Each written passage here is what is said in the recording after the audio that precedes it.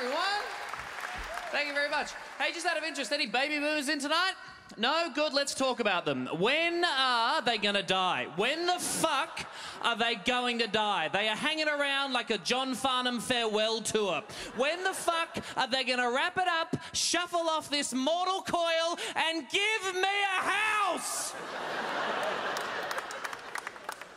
I've been researching you baby boomers. Here are some facts you might not know. When baby boomers die, they get buried in a coffin, also have an investment coffin buried at the same time so they can negatively gear in death. It's a wonderful system.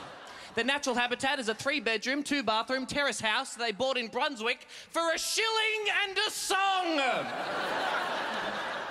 And their natural predators are skin cancer and their children. We're coming for you, boomers. Oh, we're coming for you, my friends. I've been trying to buy a house over the past year, friends. Can't do it. The only way I can enter the property market is if my parents exit life. That's the only way. And no fancy funeral. They're getting cremated at La Paqueta, okay? That's how it's going down. My parents told me they want to buy a caravan recently. Oh, you fucking love a caravan, don't you, boomers? Boomers look at all the houses there and they go, gosh, just not enough houses here. Is there a way my car could be a house?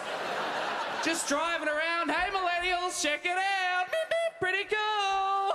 I'm living in my car like you, but different. Woo!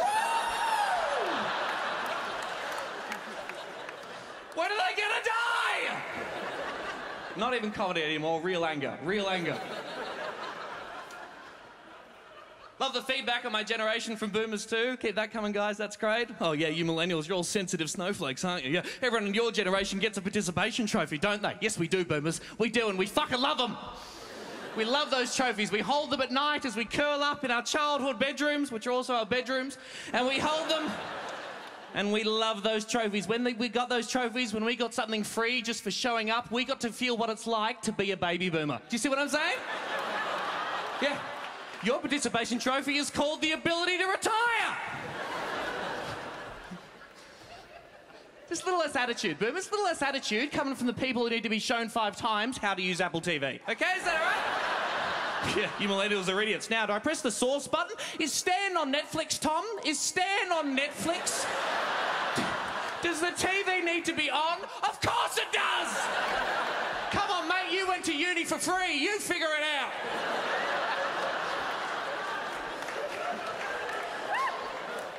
Oh, thanks for climate change too, boomers, by the way. Brilliant. You've left us a fucked economy and a dying planet. Awesome. Great. We're going for a post-apocalyptic water world scenario. I'm not going to be able to afford a boat.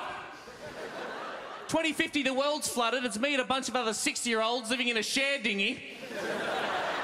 You'll be dead by then, won't you, boomers? Timed that very well. Climate change kicks in. You're like, all right, see you, bitch. Bye. You go up to the great big caravan in the sky. I'm down here working 15-hour shifts for Uber Swim to save up a deposit for a fucking kayak. Have a lovely festival, everybody. Good night.